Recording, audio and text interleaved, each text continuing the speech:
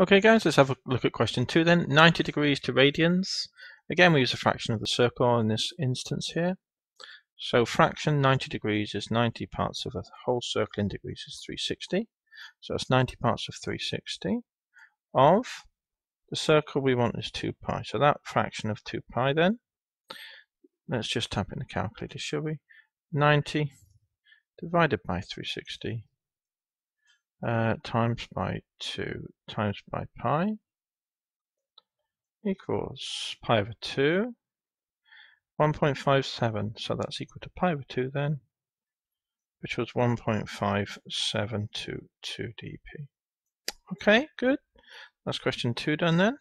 Let's go on to the next one. Great.